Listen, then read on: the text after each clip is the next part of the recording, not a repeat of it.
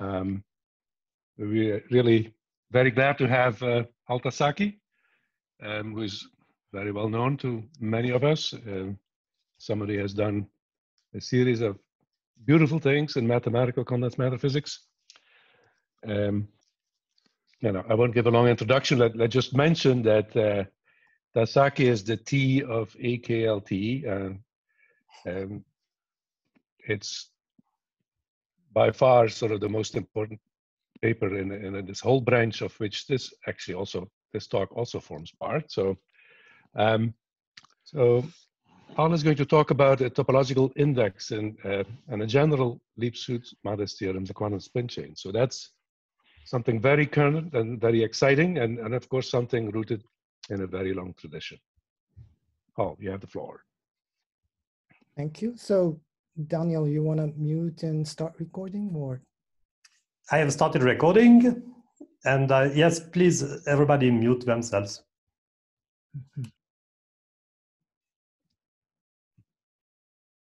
So can I start?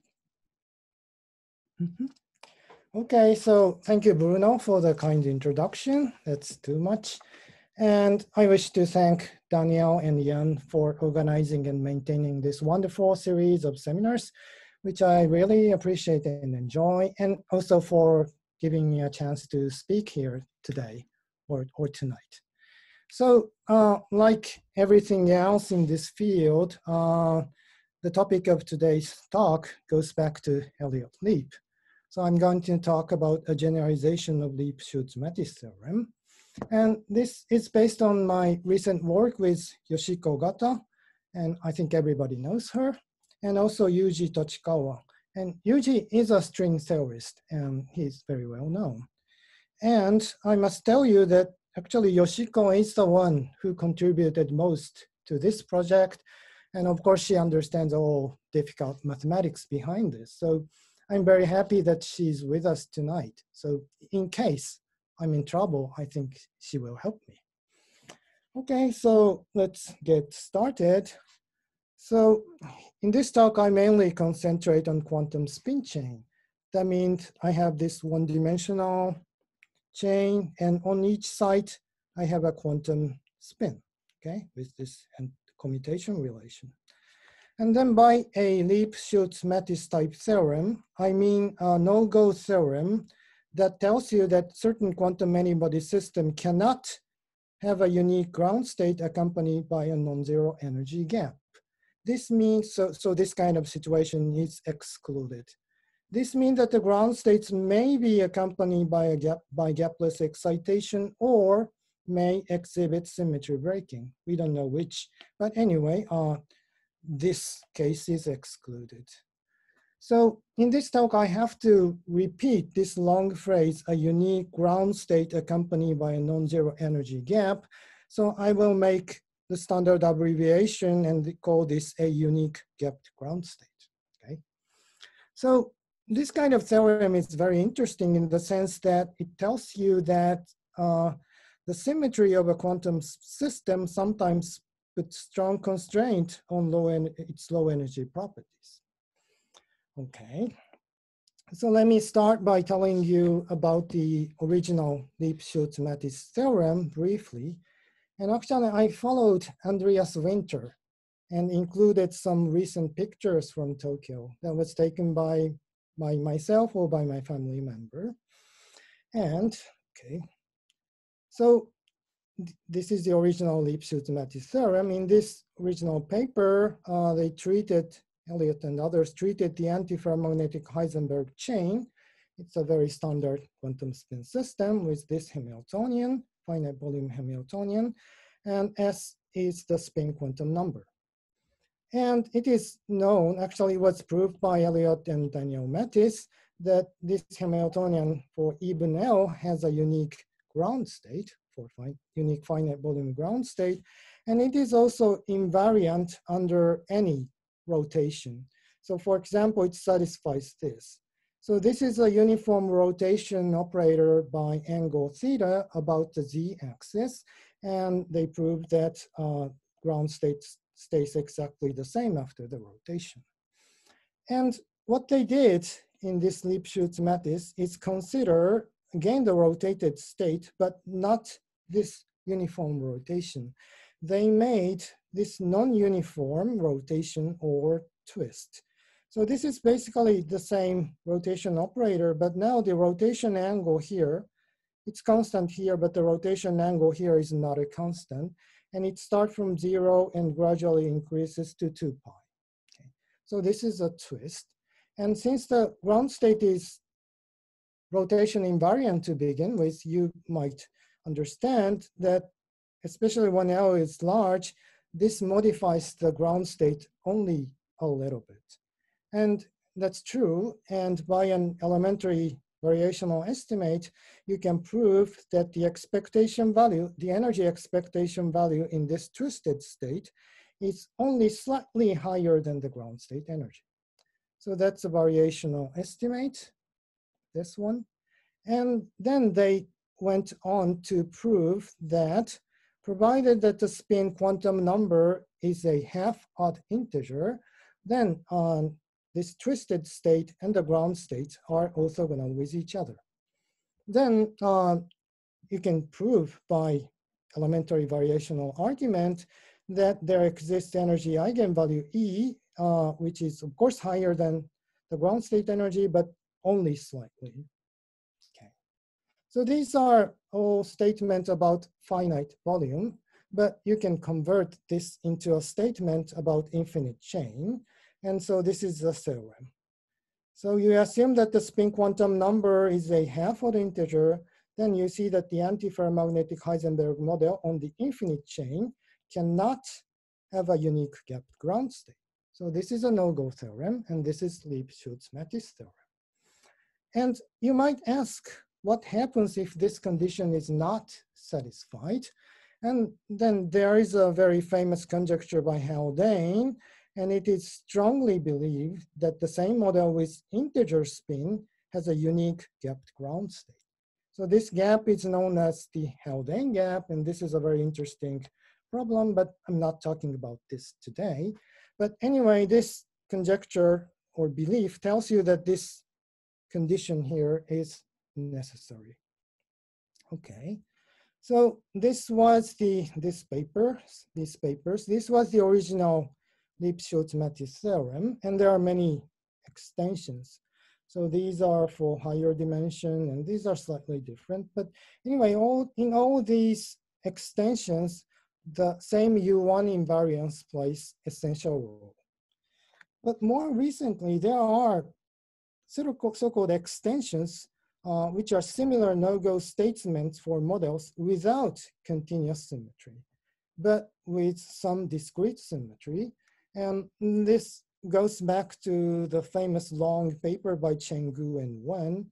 So this means that the topic is closely related to the so-called topological condensed matter physics. Okay. So a typical statement in this extension is like the following. So you consider a quantum spin chain with a half-odd integer spin. This is the same as the classical Elliott's theorem, and also a short-range Hamiltonian that is also translation invariance. This is again the same as the original Lieb-Schultz-Mattis, but you assume, instead of U1, you assume Z2 cross Z2 symmetry. Then the conclusion is again the same. It is never the case that the model has a unique gapped ground state. So this is a no-go theorem. So what is Z2 cross Z2 transformation? Well, it's simply the pi rotation about the 3-axis. So this one is the pi rotation about the x-axis. Sx stays the same, and these guys change the sign. And of course, if you combine two of them, you get the other. But anyway, this is a discrete symmetry. And Hamiltonian, which is invariant under this transformation, is, for example, this one. I'm not proposing to study this Hamiltonian seriously, but this is just an example. So for example, these Jx, Jy, and Jz can be different. Okay. So this does not have any U1 rotational symmetry. So in order to prove this for this Hamiltonian, you cannot use the technique of Elliott to make this U1 twist. You need something else. So here are the strategies. So as I said, in the original paper, Elliott and others used this kind of strategy. They explicitly constructed low-lying states by using this gradual U1 twist. But here we use totally different strategy. First of all, we start from the assumption that there is a unique gapped ground state, and then try to derive a simple meaningful sufficient condition from this. Then if you start from the negation of this condition, then you see that this implies there cannot be a unique gapped ground state. So, so this is a Lieb-Schultz-Mattis type no-go theorem. And this kind of strategy, I think, goes back to Masaki Yoshikawa's paper in 2000.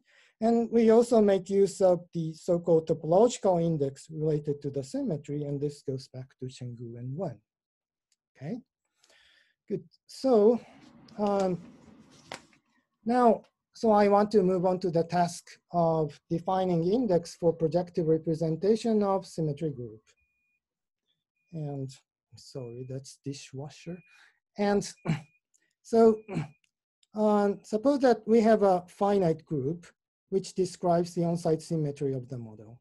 And everybody knows what representation is. It's a collection of unitary operators which satisfies this and yes, this one. And the projective representation is something very similar, but this relation replaced by this one. And here you have extra phase factor, which is basically arbitrary, and that's taken from U1, just a complex number. And this is basically arbitrary, but cannot be totally arbitrary because these unitary operators should satisfy the associativity. And so if you plug in this condition to this one, then you find that these phi must satisfy this condition for any FG8. You don't have to be bothered by details, but there is some condition. And this condition is known to be the co-cycle condition, and phi satisfying this condition is called A2 co-cycle. And by Z2, we denote the set of all two co-cycles. Anyway, all factors which can appear here in projective representation. And here's a remark. Here I restricted myself to unitary projective representation for notational simplicity, but we can treat projective representation that involve anti-unitary operators. That happens when you want to treat like time reversal symmetry. That's also important. But anyway, for notational simplicity, I always consider unitary in this talk. Okay, so now I will define an index. So this is projective representation that I already talked about. And then suppose that I have a projective representation UG. And then from this UG, I define another U prime G by this relation, where psi G is another arbitrary U1 factor. And of course, this guy also satisfies this condition with this new phase factor, okay, which is written in terms of this phi and this psi. And I want to regard this U projective representation U prime G and UG equivalent because they are related by this simple relation with a phase factor.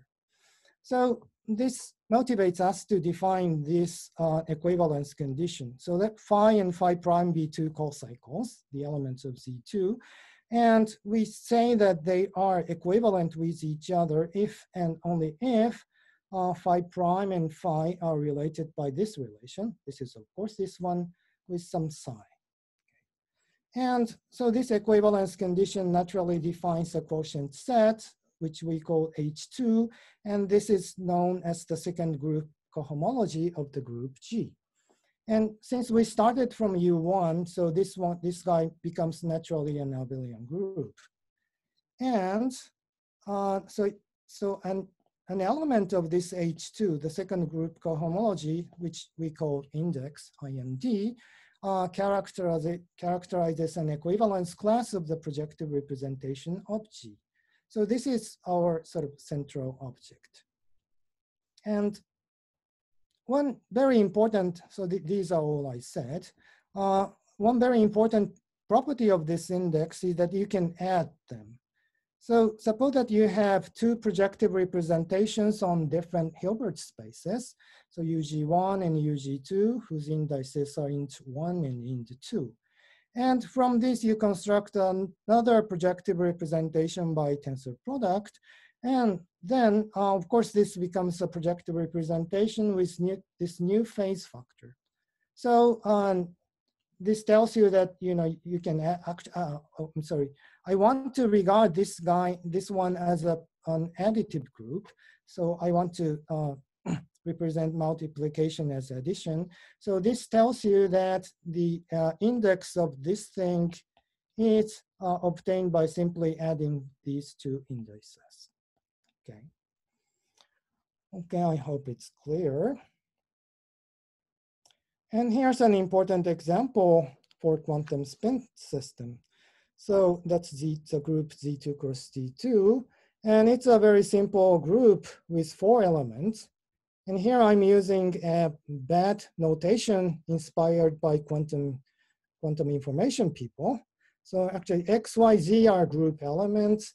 And actually X, for example, means pi rotation about the x-axis. Anyway, they are group elements, and they satisfy this standard relation.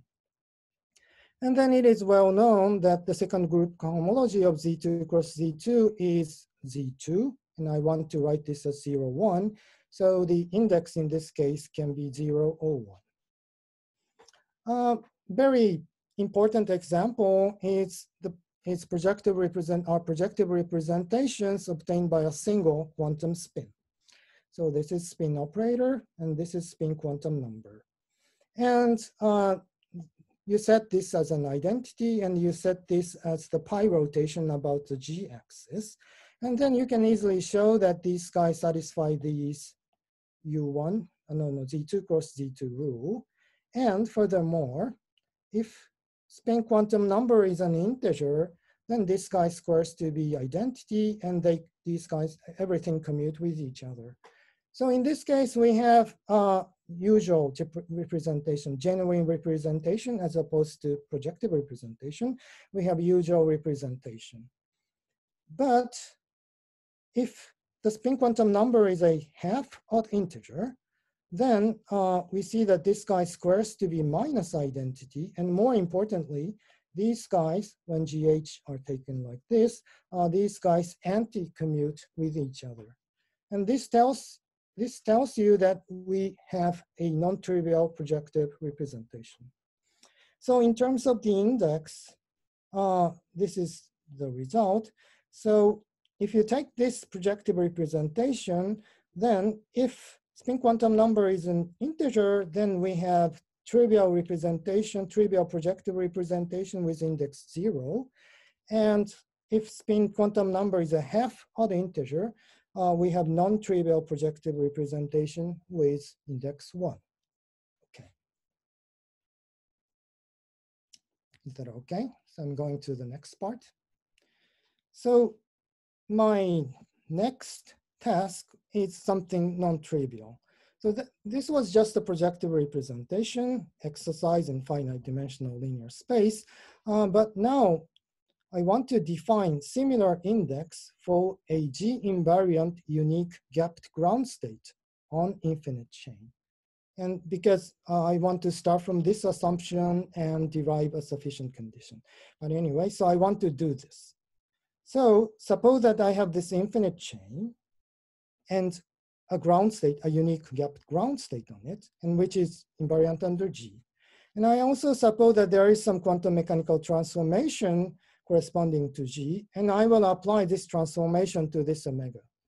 But as I said, omega is invariant, so nothing changes and I get nothing. But there is a way to get some information. That is to make a fictitious cut. So I pick an arbitrary site J and make a fictitious cut at site J and look at this half infinite portion of the chain and examine the transformation property of the ground state restricted on this half-infinite portion of the chain. Then this restricted ground state may exhibit non-trivial transformation property, and we may be able to define non-trivial index, which I denote like this. Now I use uppercase I here to indicate that this is something non-trivial. Okay, so I want to do this, but it's not easy. And before defining this, I will discuss some simple examples. So I start from a very simple example that is dimerized state. I consider the spin 1/2 chain with this very simple Z2 cross Z2 invariant Hamiltonian. Okay. And this is very simple. Look, so we have interaction between 2j and 2j plus 1. This means that 0 and 1 interact, 2 and 3 interact, but there's no interaction between 1 and 2 or 3 and 4. So this is so simple that you can write down the ground state formula. So, sorry, this is a formal expression, but I think this totally makes sense. The ground state is simply a tensor, the tensor product of singlet pairs. So this is a singlet pair between 2j and side 2j and 2j plus 1. And actually, this picture here represents this kind of singlet pair. Okay, so I have this unique gapped ground state, and I will make a fictitious cut here at side 2 and look at the transformation property of this half-infinite portion of the chain. And here you only have a bunch of singlet pairs, and each singlet pair is totally invariant under Z2 cross Z2 transformation. So, well, this is just invariant. So the index 2, I put 2 here because I made a fictitious cut here at site 2. So this index 2 should be, I haven't defined the index yet, but this should be 0. But this is not the end of the story.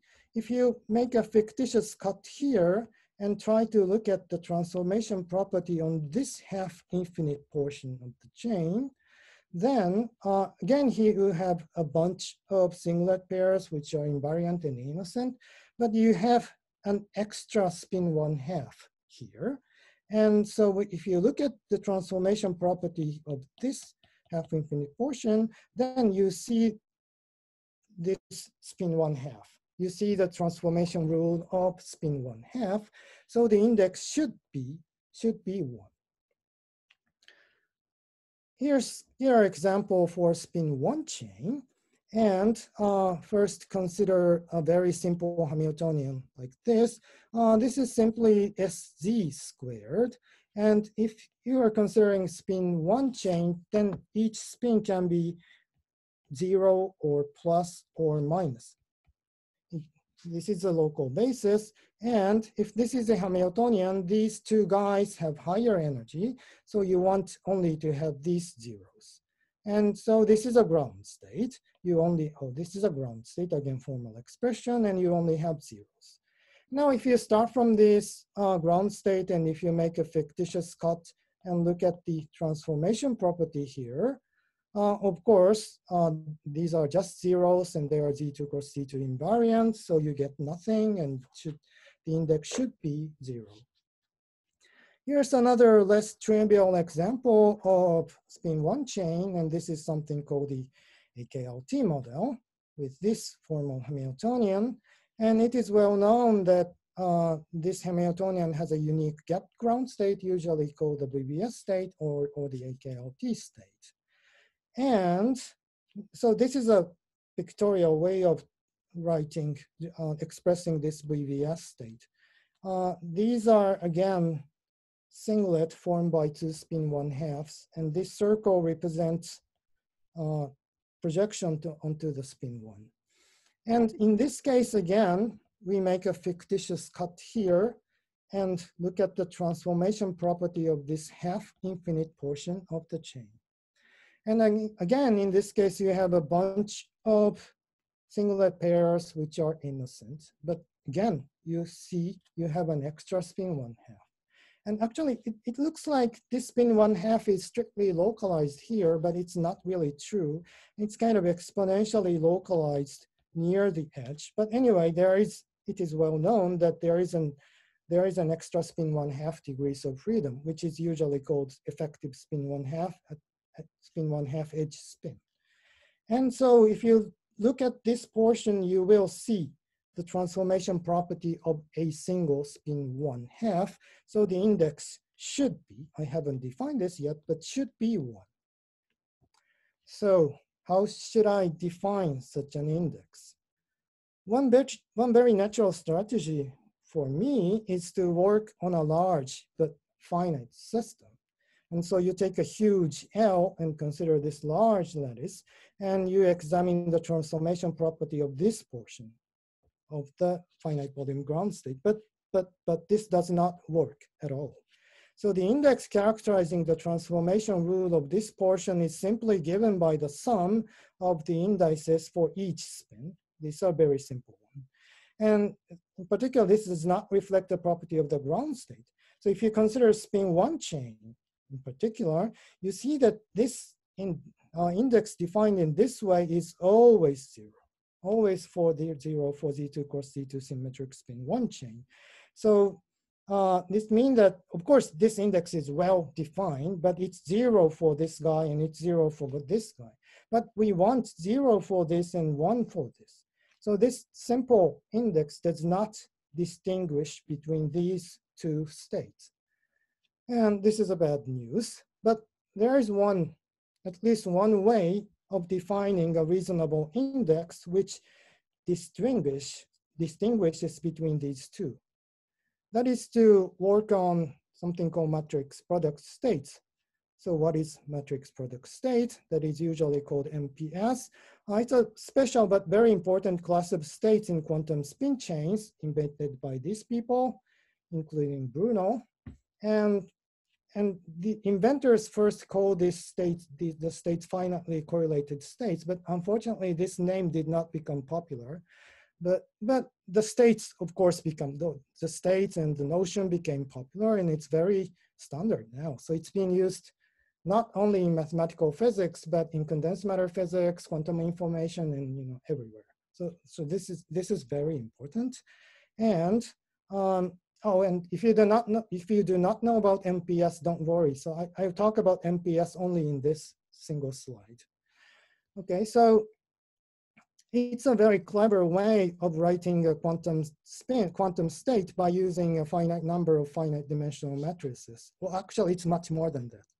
But anyway, so let's go. So suppose that I have a matrix product state which satisfies the injectivity and which is also invariant under transformation related to this group G. And then by using the theorem in this early seminal paper, you can prove that this transformation by G induces a transformation of matrices like this. I'm not going into details, but you can prove that there are unitary matrices, and these matrices are transformed in this way.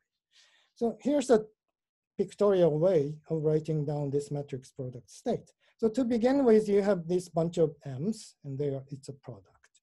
And then you make a transformation according to G, and then each M changes into UMU star. But this actually does not change the state, because this U star and U, they just cancel out with each other, and you only get identity. So this is the same state as this one.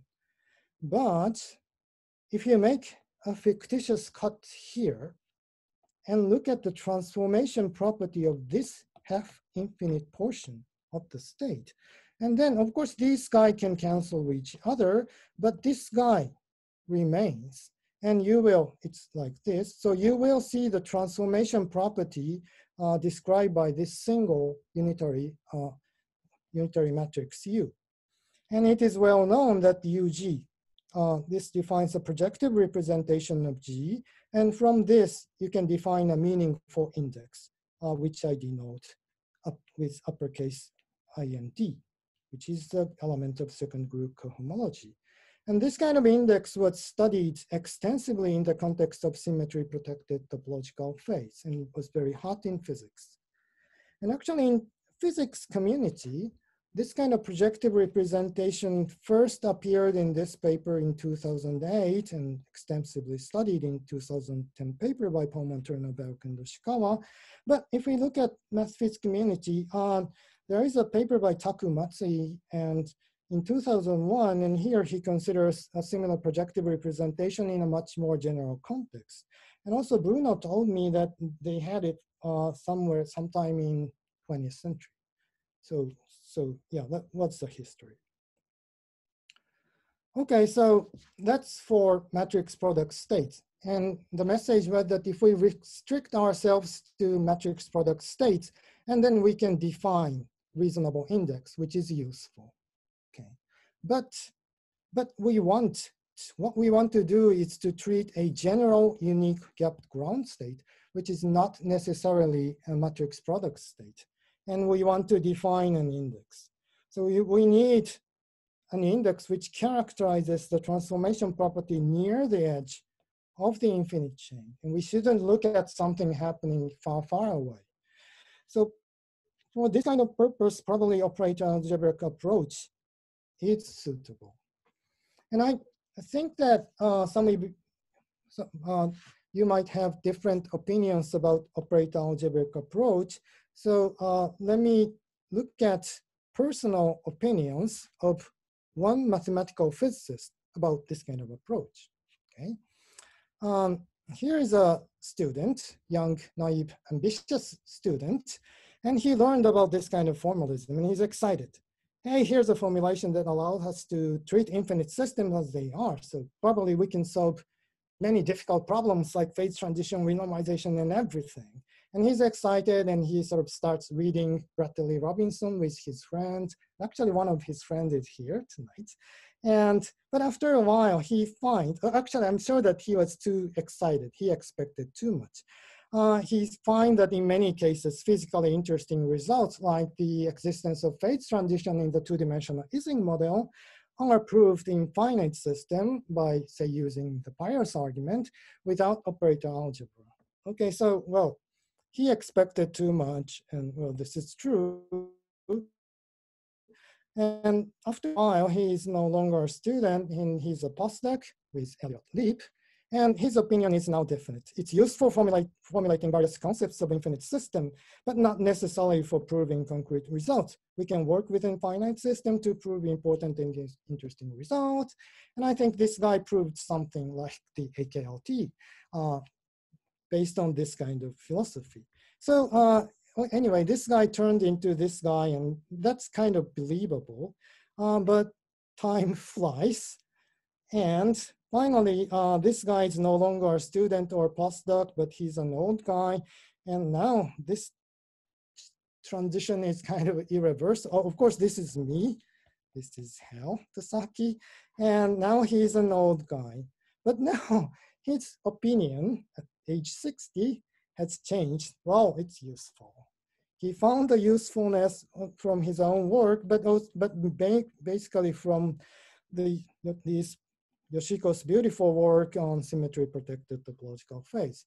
So this tells you that life is unpredictable, but I think that's nice. Okay, so, okay, 30 minutes, okay. Yeah, I'm exactly on time as scheduled. So I want to move on to this difficult task of defining an index for general unique gapped ground state. Okay. So this is the core and most difficult part. And so I start by formulating general quantum spin chain. So I have this infinite chain, and on each side I have a Hilbert space whose dimension is uniformly bounded. The central object is a cyst algebra R, which is basically the set of all local operators of this spin system. And by local, I do not mean that it acts on a single, the operator acts on a single site, but the operator can act on several sites, but only to a finite number of sites. And this is a completion with respect to the operator norm. And I assume that there is a finite group G, which describes the symmetry of the model. And I further assume that on each site, on each Hilbert space HG, I have a unitary, which forms a projective representation with index J. So the obvious example is, I'm sorry for small fonts, but you can read. If group G is Z2 cross Z2, I define this as a pi rotation, and this small lowercase index is this. So, this index with lowercase I is something very simple. You already know, or you can compute for other different groups. Okay. Now you have unitary on each site, so you can define the transformation for any local operator by taking L sufficiently large. So this psi G A is just the usual transformation of an operator A. And I said this is a projective representation, so it may contain some extra phase, but here you have U and U star, so this extra phase cancel, and this psi satisfies this simple representation type rule. Okay, that's just the basic formulation, and I will look at the Hamiltonian and the ground state. So first, I assume that we have a G invariant short-ranged Hamiltonian H. So this is a formal infinite sum expression. So the meaningful quantity is this Hj, the local Hamiltonian. The local Hamiltonian is, of course, self-adjoint, and it acts on this finite dimensional Hilbert space. It acts on the site J and its neighbors. Okay. And I, of course, assume that each Hj is invariant under this transformation, psi G. Okay, so then our basic assumption is that the ground state of H is unique and accompanied by non-zero energy gap. H has a unique gapped ground state. That is my assumption, and I want to derive some sufficient condition from this assumption. And here are very standard definition of a state, the ground state and the unique gapped ground state, and they are so standard that I won't read this. And if you're not familiar with this C star type approach, then you can simply imagine this omega A as, you can simply understand this, that this omega A is the ground state expectation. So, so you take a series of finite volume ground state and compute the expectation value and simply take suitable L infinity limits. So this is omega A. Okay, well, if you know, of course, these are rigorous definitions. Okay, so with this setup, we want to define an index that characterizes the transformation property of the ground state restricted onto the half infinite portion of this chain. So a very natural thing to try is to look at the GNS Hilbert space. So we have an infinite chain, and I pick an arbitrary site J, and we look at this half infinite portion, and I define the corresponding C star algebra Rj. This is almost the same. This is basically the set of all local operators that lives on this half infinite chain. And by omega J, I denote the ground state omega restricted onto this new C star algebra Rj.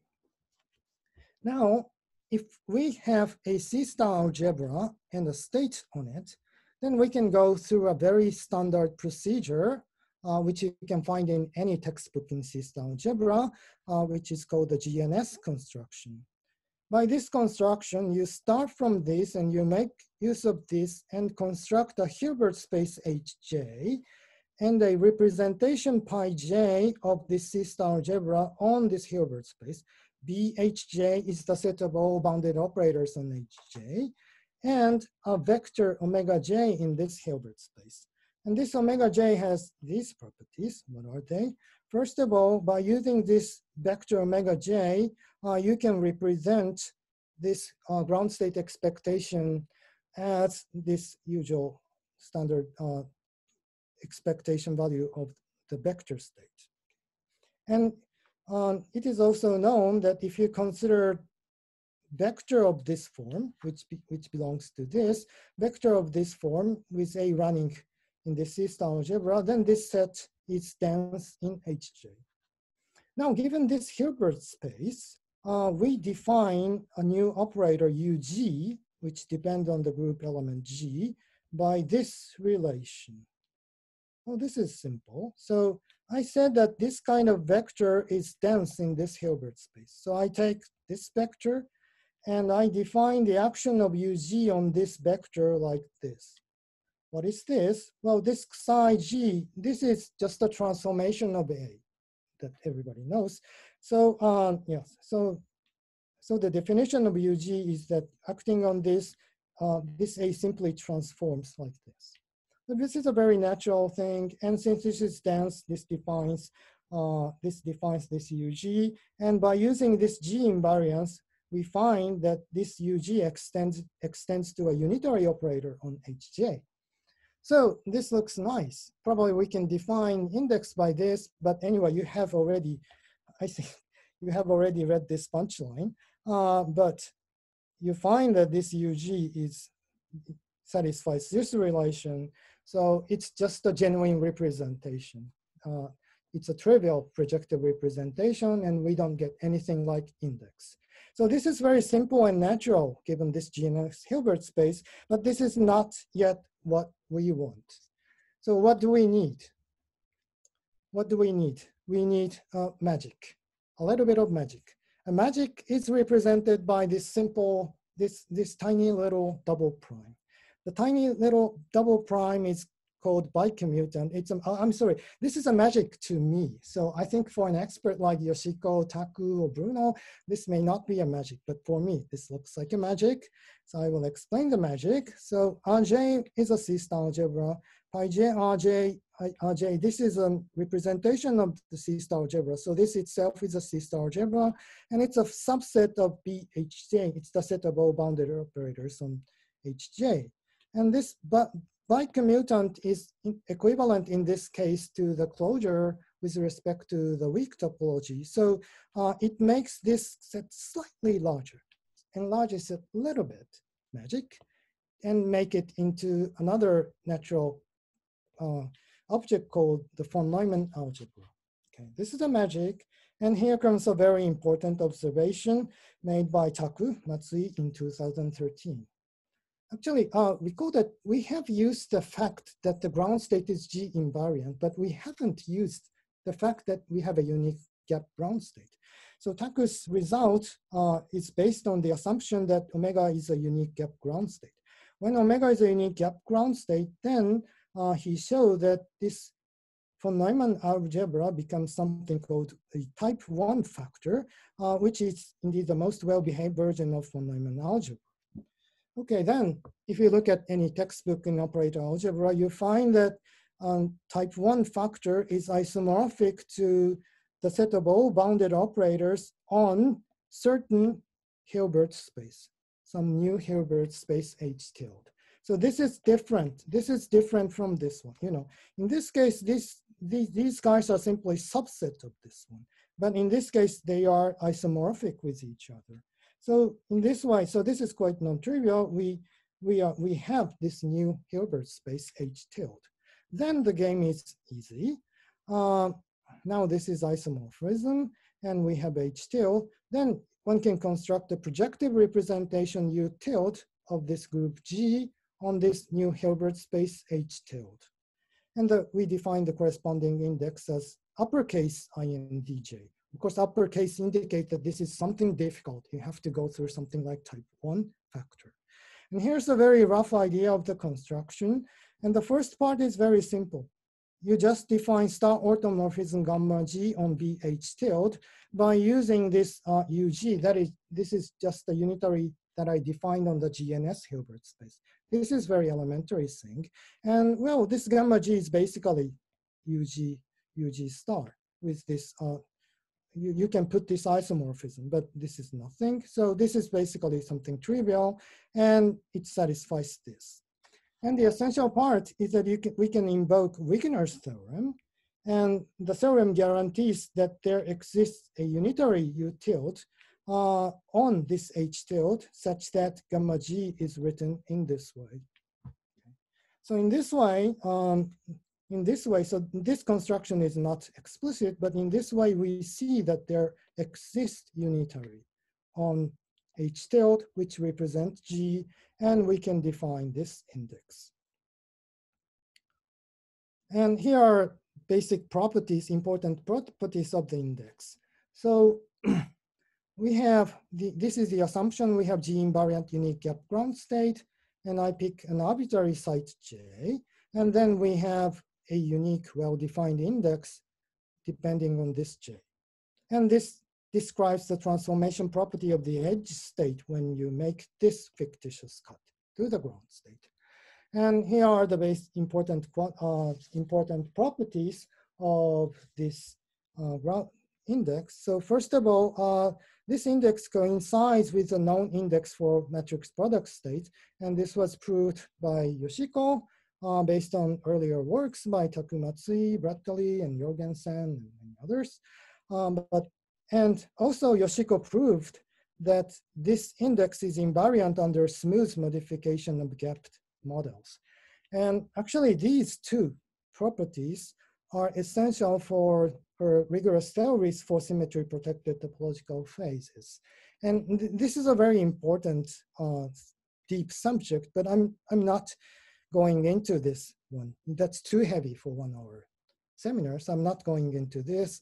But anyway, so this is what Yoshiko has done, and these two properties are essential. And actually, I'm not using these. What do the letters MPS stand for? Oh, this is matrix product state. That's something Bruno invented. Matrix product state, okay.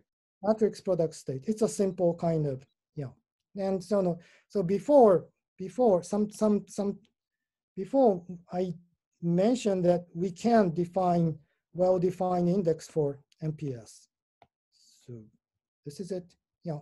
So we were talking, so this is MPS, matrix product state. So in this case, so we had some previous works, especially this Pullman, Turner, Belk, and Yoshikawa introduced index for this case. And this has been very well studied by physicists. And Yoshiko showed that this difficult one through type 1 factor and so on coincides with this index studied by physicists. Okay. Does this index have a name? No. Yeah, I don't know. I don't know. I don't think that it has a name. Maybe someone will Probably propose we'll something at some point. Yeah, well, so Pullman, Turner, Belk, Yoshikawa index maybe, but Sirac and others had something very close to it. So I don't know. No, it would be natural to call it the Ogata index, I think. Yeah. Okay, so where was I? So I said this is this, and actually I'm not using these two properties here. And yeah, but Yoshiko always said that it's something very natural and it's very well known and it's very standard if you know operator algebra and so on. So we can discuss it later. Okay. So, and the property that so I talked about these two properties. The property I'm going to use in this talk is this simple identity, whose proof can be found in our paper. But of course, this was proved by Yoshiko. So, everything was proved by Yoshiko. And what is this? It's very simple to understand. So this guy, uppercase int j, is something difficult, which characterizes the transformation property of this half-infinite portion of the chain through this type 1 factor and so on. And this guy is another difficult one, which characterizes this part. But if you compare this and this site is missing.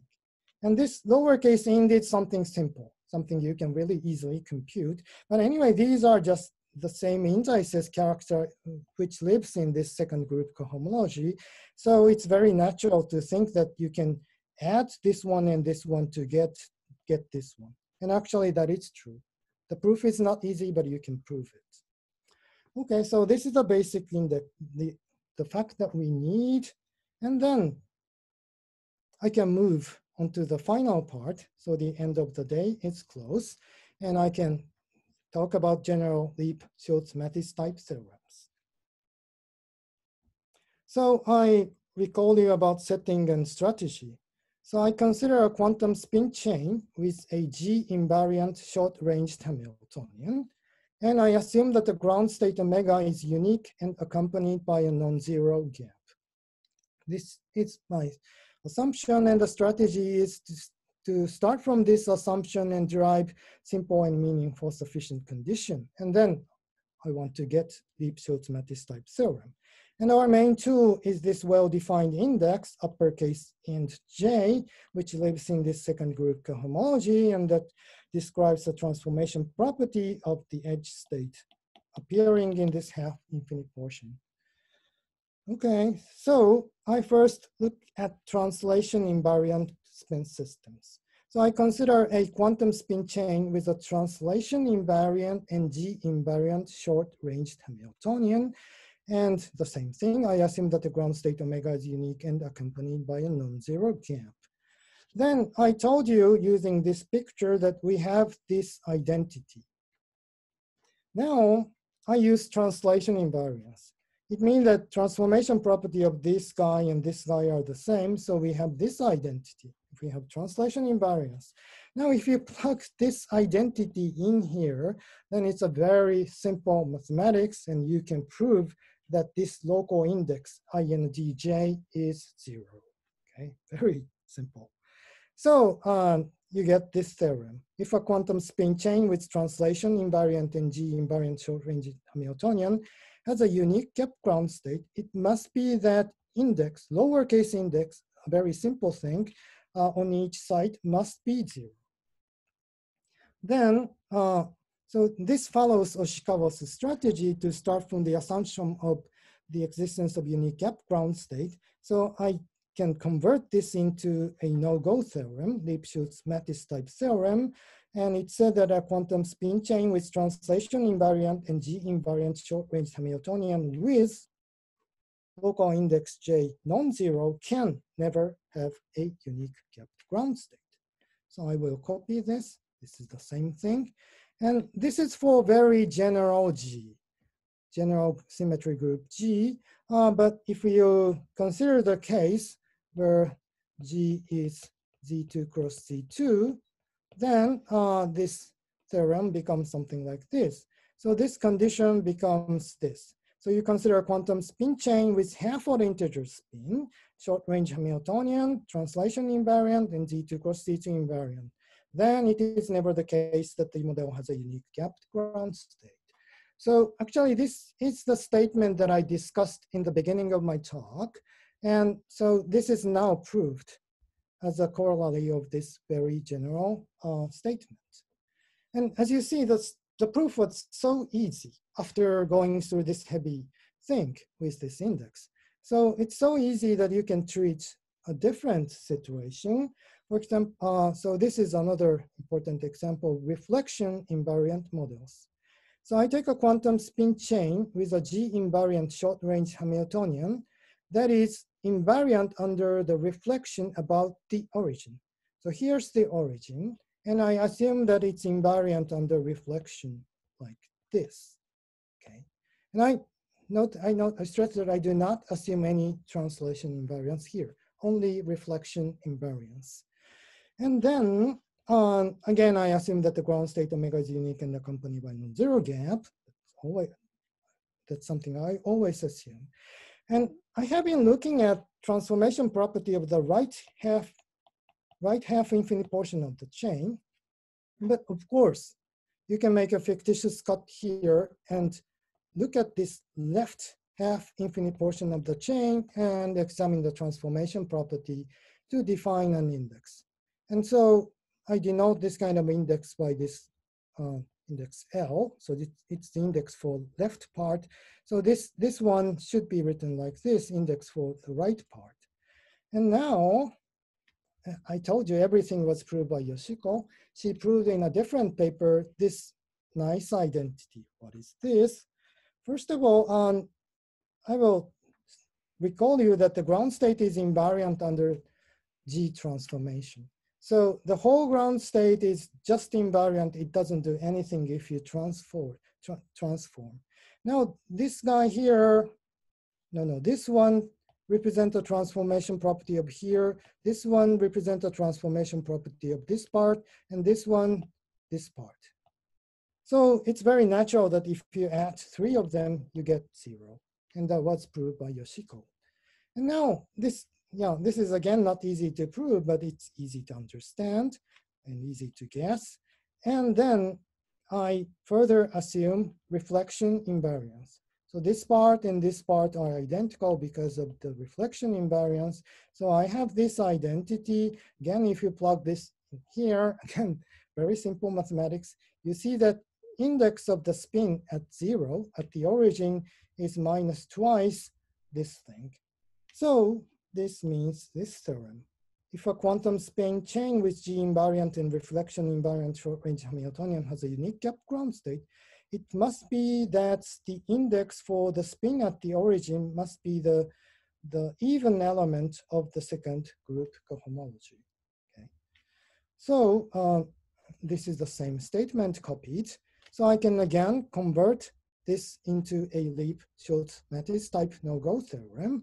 So this is a corollary. So if you take a quantum spin chain with this condition, the index of the spin at the origin is not an even element of the second group cohomology. And I assume that the Hamiltonian is G invariant short range, and also reflection, invariant under reflection. No, invariant under reflection about the origin. Then we can say that the Hamiltonian can never have a unique gapped ground state. So this is another type of Lieb-Schultz-Mattis type no-go theorem. And again, if you consider the standard case where G is Z2 cross Z2, then this condition is equivalent to the condition that the spin at the origin is half odd integer. So the statement now is that if the spin at the origin is half odd integer, and if you have reflection invariance, and then you cannot have a unique gapped ground state. And an interesting fact about this is that we don't have any condition for the spin on other sites. So they can have any spin quantum number. But of course, they must satisfy this reflection invariance.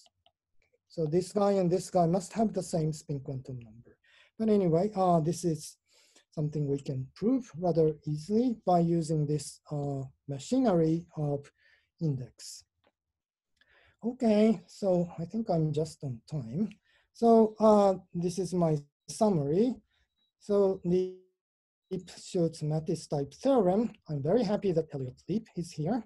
And Lieb-Schultz-Mattis type theorem states that certain quantum any-body system cannot have a unique gapped ground state.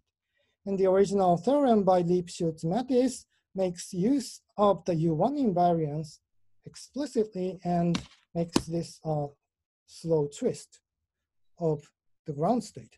But the new theorems are proved in totally different way. We are using the topological index that is used for classification of projective, index that classifies the projective representation of the symmetry group. And we also make use of the operator algebraic formulation. Okay. And this is basically the end, but let me make an advertisement. So if you're interested in more background and related topics, there is a book published very recently. And actually, I have not seen a printed version yet. They don't send me yet, but it's available at least in electric form, and it's called Physics and Mathematics of Quantum Many-Body Systems. And I think you can learn background related to the talk from this book. And actually, unfortunately, the book does not contain the present theorem because this one is rather new. And I also asked famous manga artist Mario Kazaki to draw some illustration for the book, and I think that's lovely. So please take a look at the book. So this is again my summary. So thank you very much for your attention.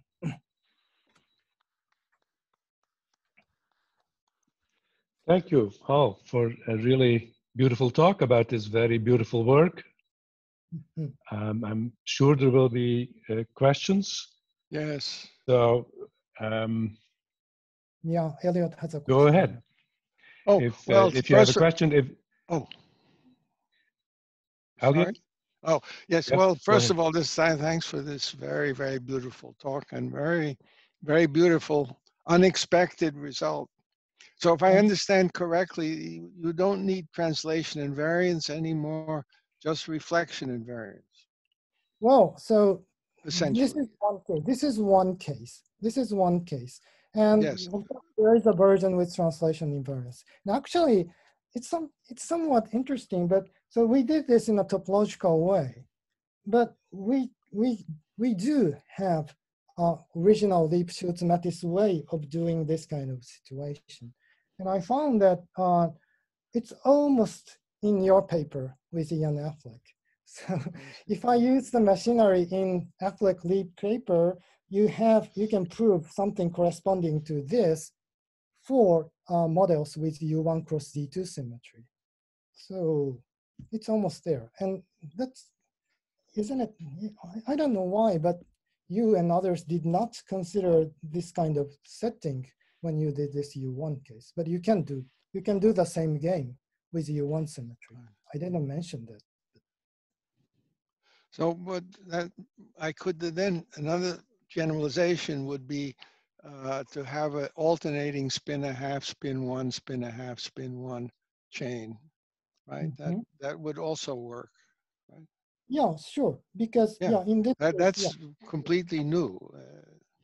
But you I know, guess not. It could be proved by the old methods, I suppose. Yeah. But still, I think so. Yes. Yeah. It's And physically, these people did it in physics literature. So Oh, they did? yeah, they did using topological thing. Oh. So they didn't prove, but from physics point, but they are very recent, right? So 2016, 2017. And that's interesting that people did not look at this reflections thing. Mm-hmm.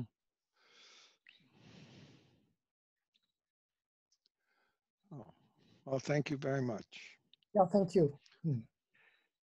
I don't see any raised hands, but you can also speak up as long as you're not competing. Can I ask a quick question? Go ahead. So there are some extensions of these Lieb-Schultz-Mattis theorems to higher dimensions, and also in some cases to cases where you have, in that case, access to other symmetries like lattice rotations. Have you thought at all about trying to extend it to those cases? Yeah, that's very interesting. And you can ask Bruno about that too. So he did two-dimensional case. I was going to ask you. Yeah, I'm very much interested in.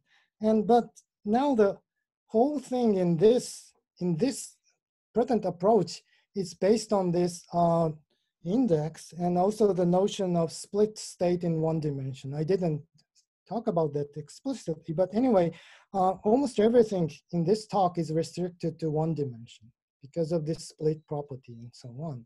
So I really want to think about higher dimension, but I still don't know how to do in this setting and in this strategy, but I don't know. So for example, we had a talk by Sven Bachmann in this series. So they defined a kind of, they have a series of papers where they define many indices. So I don't know, probably we should look at their approach more carefully to look for further extension. But anyway, okay, to look at the history. So the extension of U1 Lieb-Schultz-Mattis theorem to higher dimension was first discussed by Masaki Oshikawa and then by Hastings, and the proof was given by Bruno and Sims, but they also gave a new proof.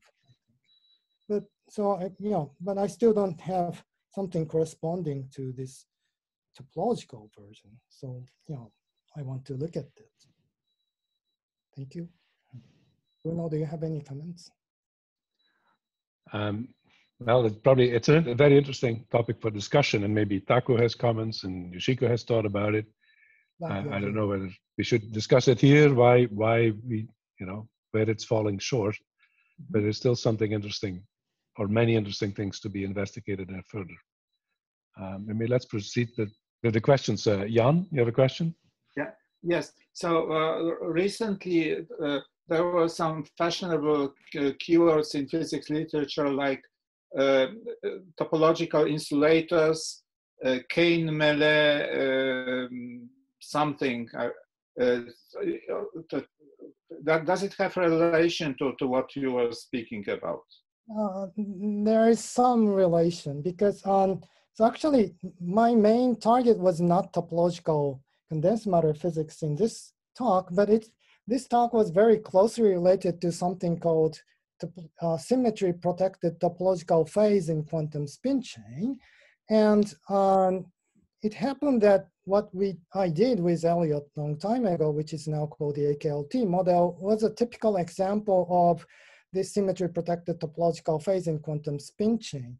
And this topological insulator is a kind of relative of ours. And topological insulator is very much different, but it also belongs to this category of symmetry protected topological phase. So it's in a sense related. Yeah. And I talked about edge degrees of freedom. All these edge thing is rather common in topological business. So we are sort of relatives. And you mentioned anti-unitary representations, but you didn't use them. Would they introduce some new features? Not really. So it just complicates the business. So if you want to treat anti-unitary, then you have a finite group, but you also need some function P, and UG is unitary if this is 1 and anti-unitary if this is -1. So the time reversal symmetry case its time reversal group is simply Z2, but this parity kind of thing takes a different value. And with this, you get, if this is just the usual U2 without this phase factor, then the second group homology of Z2 is just trivial. But if you have this twist of anti-unitary twist, you have non-trivial second group cohomology. So this means that you can play interesting game in this time reversal group case. So, but this does not change the theory at all. But it complicates. You always have to worry about this kind of thing. So I decided not to talk about this, but nothing changes in our theorem and proof and anything. Thank you. Thank you. Are there any further questions or comments? Anyone want to comment on the multidimensional case? I may have one more small question. Yes. Sure, go ahead. So you distinguish between these two cases, your topological proof and the original case where you only require a U1 symmetry. So in the U1 symmetry case, there doesn't seem any natural way for projective representations to come up. No. Is there still a way to understand that case in your language, or is it just somehow completely different? Oh, that's a good question that we thought about. So naively speaking, so this proof does not work for strictly U1 symmetric model. So of course, if you take the Heisenberg model, it's SU2 invariant. It has SU2 invariance, and SU2 contains Z2 cross Z2. So in that case, our proof works. But Elliott's proof works for a model which only have U1 symmetry, and also actually in this U1 case, you need U1 symmetry and something called a filling condition. So yeah, this older thing needs U1 symmetry. Oh, probably I will need a new.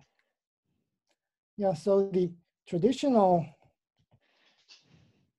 one makes of the U1 symmetry plus something called filling condition. I'm not going to talk about. And this new topological thing, only G invariance. So apparently they look rather different.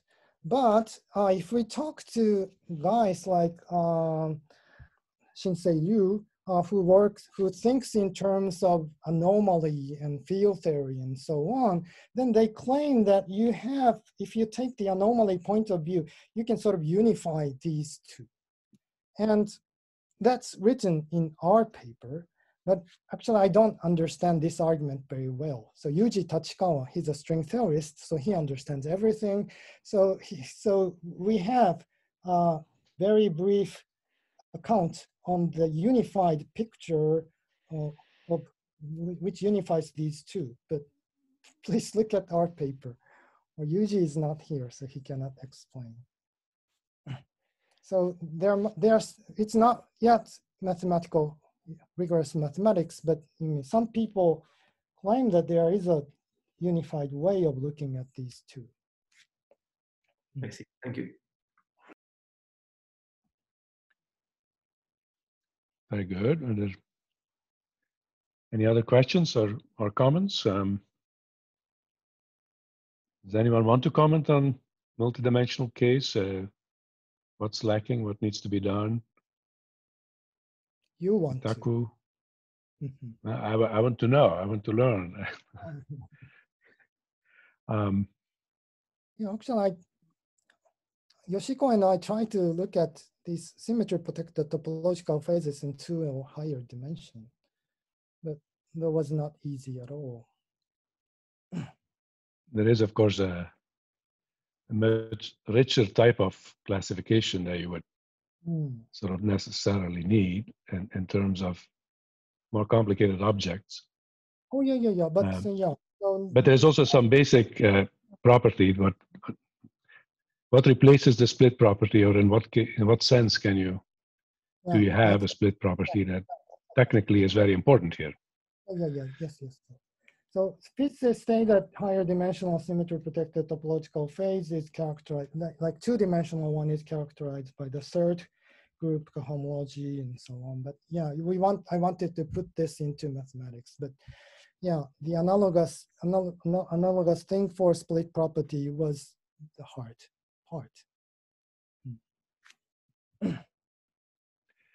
Well, if there are no further comments or questions, then it's time for us to thank all again for an absolutely beautiful, entertaining, and very clear talk.